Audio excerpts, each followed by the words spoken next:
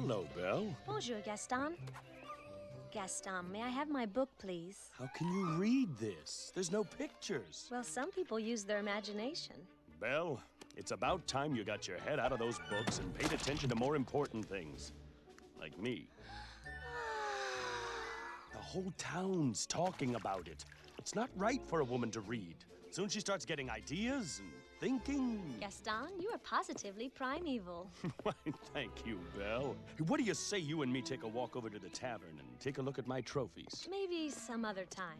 What's wrong with her? She's crazy. He's gorgeous. Please, Gaston, I can't. I have to get home to help my father. Goodbye. That crazy old loon, he needs all the help he can get. Don't talk about my father that way. Yeah, don't talk about her father that way. My father is not crazy. He's a genius.